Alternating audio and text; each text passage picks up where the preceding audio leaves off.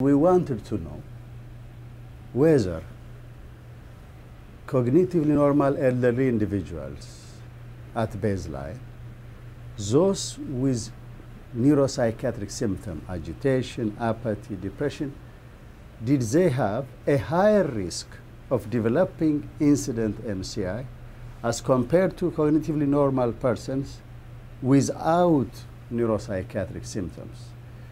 If I am, for example, an 80-year-old cognitively normal person in 2004, let's say, and if I had agitation observed by family member, agitation at baseline, my risk of developing